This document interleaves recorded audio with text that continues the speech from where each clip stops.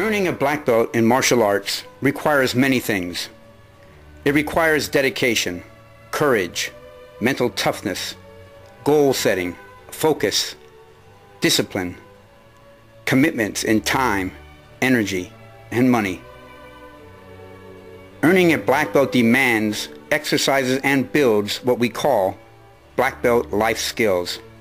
These accumulate in a visible way through our physical skills, the skills on which we were tested 6 months ago. Of the dozens of black belt award ceremonies White Tiger has held since it opened in 1996, of the several hundred belts awarded over that time, this group and this ceremony are especially unique.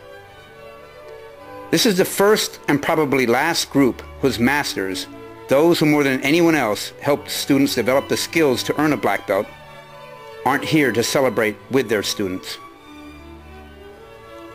All of us receiving black belts today trained for years with Master Su, Master Shim, and Master Yu. They were critical in getting us to this accomplishment.